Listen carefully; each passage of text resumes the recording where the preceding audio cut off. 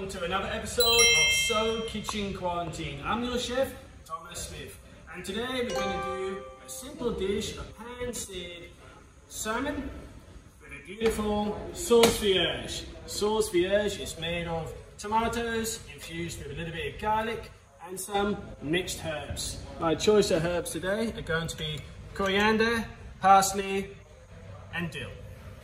Okay, let's start with the salmon. Okay, of course, what you want to make sure before you get started is your hands are super clean, all your ingredients have been washed and sanitized, and then you're going to be good to go. Okay, we start with salmon. Our choice of salmon today is Tasmanian king salmon. Beautiful, nice and fatty. And what we're going to do, we've already filleted it, but what we're going to do is just lightly score the skin. Okay, so we're going to scrunch it up and we're going to just gently cut down. We're just going to make 3 incisions in here, and what's that going to do? It's going to help prevent it from curling up when it hits the pan. Okay, after we've scored it, then we're just going to lightly season it. Just use a little bit of salt.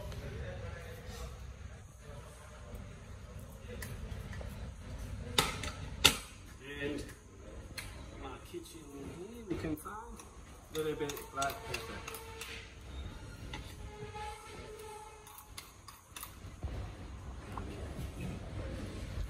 Also good to note, when we score the skin, you can just get that seasoning all the way in there as well.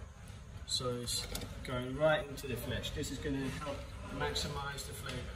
Okay, all that salt and pepper off the plate, no wastage. And we're good to go. Now we can start the cooking. Take out a couple of pans. One for cooking the salmon, one for making the sauce. Get on and go. Just heat the pan up. I'm going to preheat the pan. The salmon, it's already come to room temperature before we're going to put it into the pan. Gently heat that one up. Okay, let the pan heat up.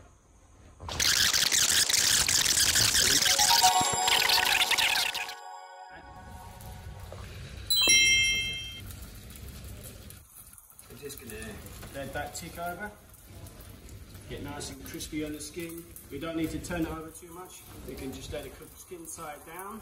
And towards the end, we're just going to finish with a knob of butter and a little bit of thyme.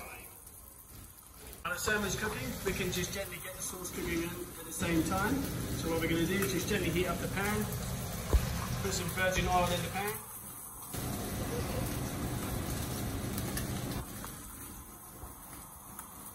Just let that warm through. What we're going to do is infuse that with a little bit of garlic.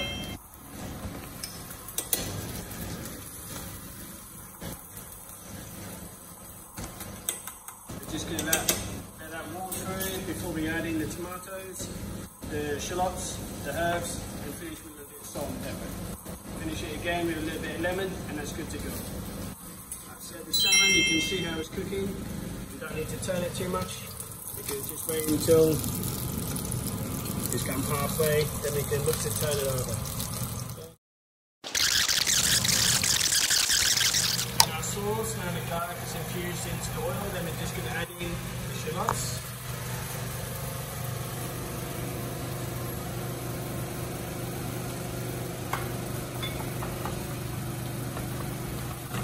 And we're just going to let them tick over before finishing off the tomatoes. Now because we don't want to use too many pans up at home in the kitchen, we're just going to take this salmon out. We're going to put it into this bowl.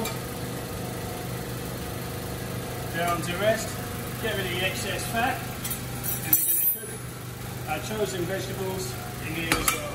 So I just left a little bit of the butter in there, just put in a touch more oil.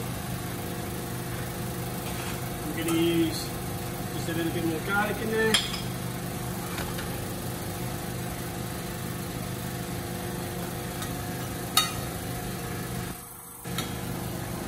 Okay, then we can add in, for me I'm going to use some spinach.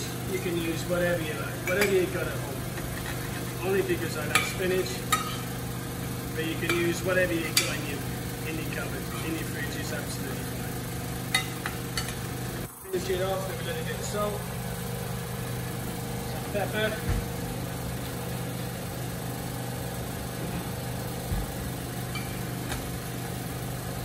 another knob of butter in there as well.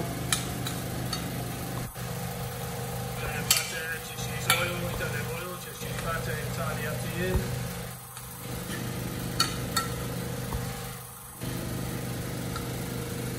Spinach to one side. I got a couple of spears of asparagus. I'm just going to put them in on the other side to tick over. Okay. And we just gently cook the asparagus through. And then we're ready to start plating. Yay! Proof is in the pudding, time to taste it. Get in there, get a bit of that delicious crispy skin. Bit of spinach, bit of salmon, bit of sauce, don't forget the asparagus. Done.